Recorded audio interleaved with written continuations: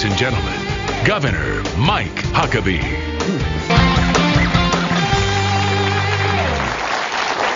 President Obama called my next guest one of the best practitioners of prevention and wellness programs in the private sector. The health care plan that Steve Burd implemented for his employees is simple, makes a lot of sense, saves billions of dollars each year, not to mention people's lives. And I agree with President Obama that this is a plan that works.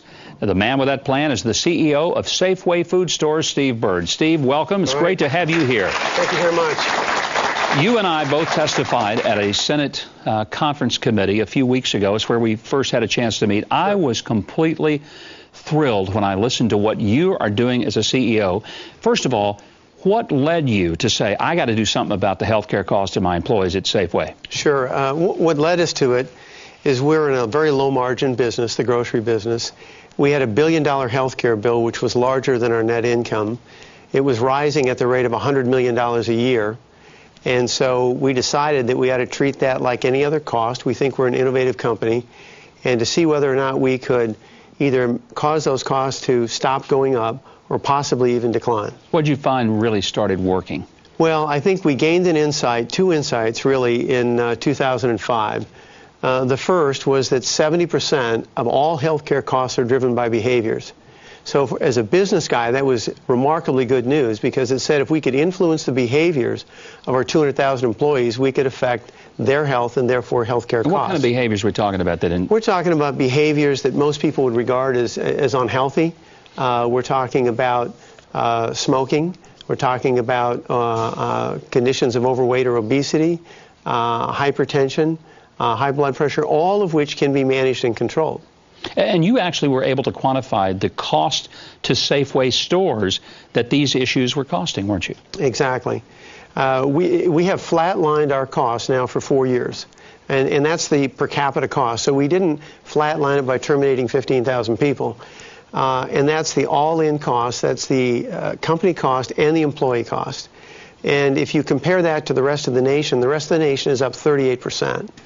So I told the Senate on Thursday that if the nation had adopted Safeway's healthcare plan design in 2005, the nation's healthcare bill would be $550 billion lower than it is today. Steve, it's interesting. You have found friends and admirers all the way from Rush Limbaugh to Barbara Boxer, both of whom have praised what you're doing as a solution. So is the Obama administration and do members of Congress really pay attention to what you're getting done? You know, the conversations that I've focused on are in the Senate, and then I have had a number of conversations with White House staff.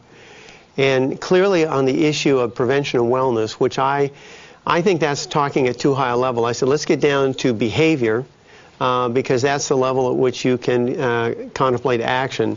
And I think I've had a very good reception at both the White House and in the Senate. Now, some people say, well, what we need to do is tax people's behavior, make it very costly for them if they engage in the behavior. You have a little different approach.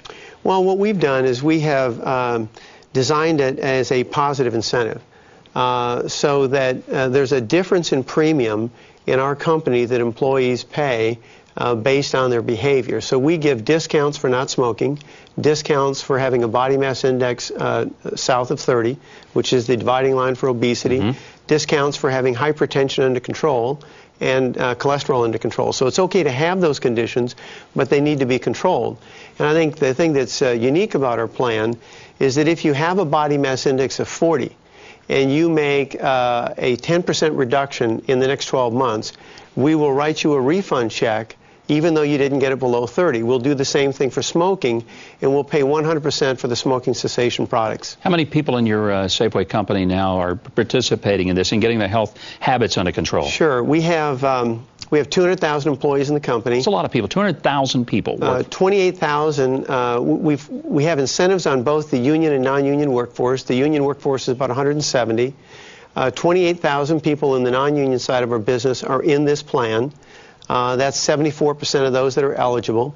And the reviews are great. 78% of them regard the plan as good, very good, or excellent, which I might regard that as an approval rating. If a politician got that approval rating, I can assure you there would be handstands and dancing in the street. Well, they do handstands at 51, don't they? Yeah, they do. Right. Yeah, at 51. That's a landslide. And I think the proof is in our numbers. Our obesity rate is 70% of the nation. We're at 28%.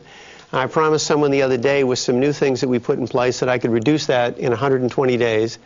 And I just looked this week, and we have reduced that obesity rate further. We have a smoking rate that's 70% of the nation's as well.